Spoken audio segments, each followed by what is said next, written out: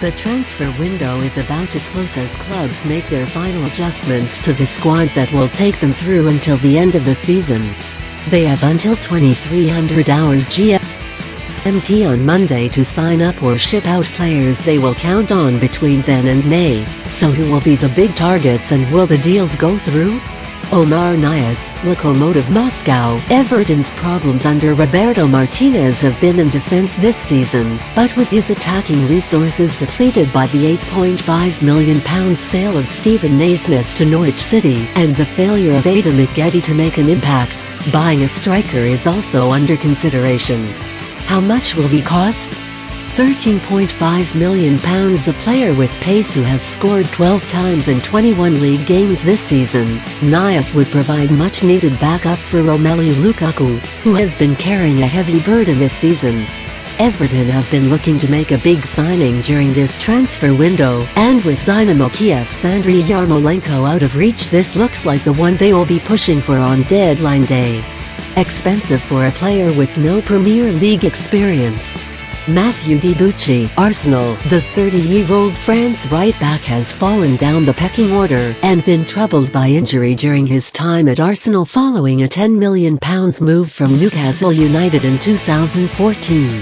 Debuchy has made only 2 Premier League appearances this season, so it makes perfect sense for him to move on. How much will he cost? Initial loan. Aston Villa manager Remy Gard is hoping to clinch a deal that will allow his fellow countrymen to add experience at the highest level to a side currently looking certainties for relegation. Sunderland boss Sam Allardyce may be tempted into a late move, but Gard will know the player and is currently in pole position. There's a strong expectation Debuchy will go before the deadline, with Villa currently favourites. Andriy Yarmolenko, Dynamo Kiev, a player of proven quality who has been the talisman for Dynamo Kiev in their qualification for the last 16 of the Champions League, where they meet Manchester City. Now looks ready to finally cut his ties with Ukraine, where he is also a key figure for the national side with 22 goals in 55 games. How much will he cost? £25 million. A gifted, powerful all-purpose attacker. Wonderful left foot and can operate on both wings and also as a number 10. Trademark has been to cut in from the right and score, as Everton found to their cost in last season's 5-2 thrashing in the Europa League in Kiev. Everton boss Martinez has had the player in his sight since then and would use him in the number 10 role. If Arsenal pursue their interest, you would imagine his versatility would be ideal there. Don't see this unless something very dramatic happens, more likely to happen in the summer. Dynamo Kiev simply blocked Everton when they tried to do a deal in August, and it's hard to see why they would sell now with that Champions League meeting with Manchester City coming up. Dwight Gale, Crystal Palace. The Passy striker is not part of manager Alan Pardew's plans at Crystal Palace this season and has yet to score in the Premier League in the current campaign, but Gale got 10 in 29 appearances last season, and the 26-year-old might just benefit from a change of scenery. How much will he cost? £7 million. Swansea have been forced to look at strikers, because Bafétimbi Gomes' form has faded after a bright start, and he would be an energetic partner for Andre Ayew. There is a deal to be done there, and if Swansea come up with a good offer, then do not see Palace resisting too hard on this one.